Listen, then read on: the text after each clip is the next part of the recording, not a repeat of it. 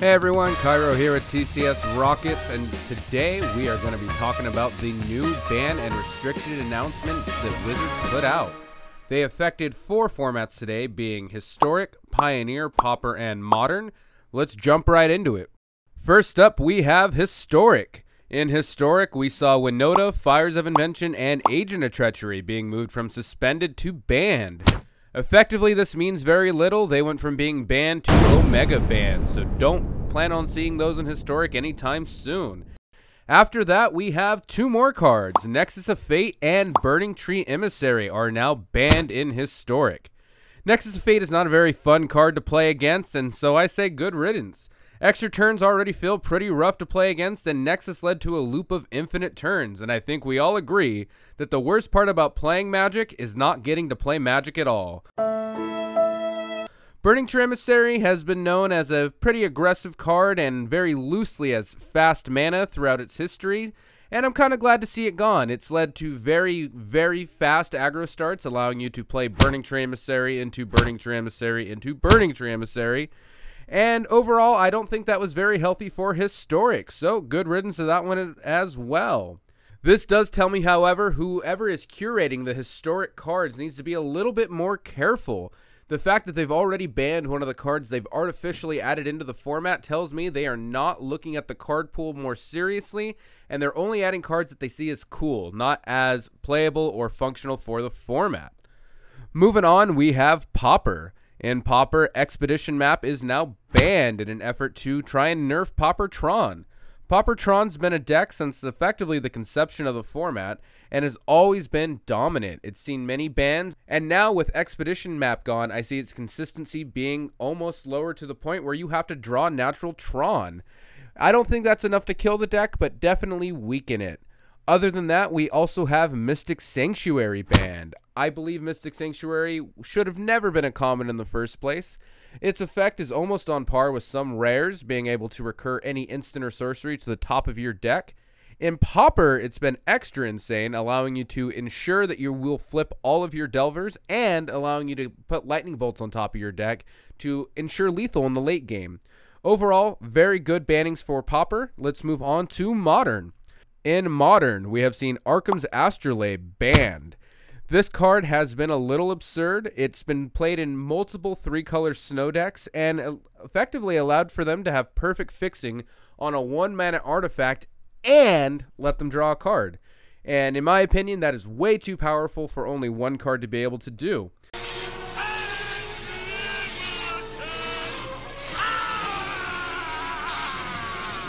Actually, I have a very funny story about Arcum's Astrolabe that made me think it should have been banned a while ago. I was judging a Star City event here at TCS Rockets, and in our top 8, I was watching Bant Snow versus Grixis Death Shadow. It was a very, very close match, and Bant Snow ended up winning because they were able to cast a Blood Moon. Yes, I said that correctly. A blue, green, white deck was able to successfully cast Blood Moon and had them not turn off their mana because of Arcum's Astrolabe and the amount of snow basics they played. The minute I saw that, I knew Astrolabe did not belong in Modern. Now, for the juicy section, we are moving on to Pioneer. Pioneer did not see any bans, although I wholeheartedly think it should have. In fact, it saw the opposite. It saw an unbanning. Oath of Nissa is once again legal in Pioneer, and honestly, I think that's fine. The card was banned very early on and was during a time of copycat combos and mono green devotion, and the format's moved on since then.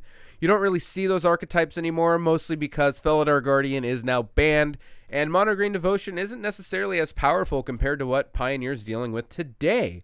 What I would like to talk about is what they should have banned. In the article they posted today, they said they are keeping a close eye on the combo decks, but don't believe there's enough data to justify a ban. Well, I would argue the exact opposite.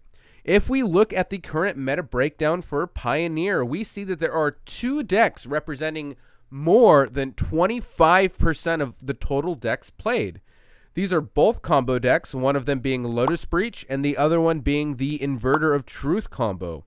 They're both very resilient combo decks that are almost impossible to interact with and have instant win the game combos.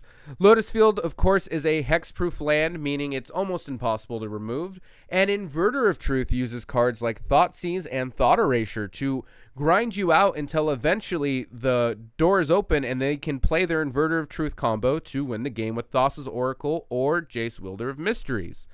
Lotus Field, of course, did a very similar win con. They would draw their whole deck with Underworld Breach and See the Truth with various other draw spells and untap spells to continue to make infinite mana with their Lotus Field, and then, of course, win the game with Thassa's Oracle or Jace Wielder of Mysteries.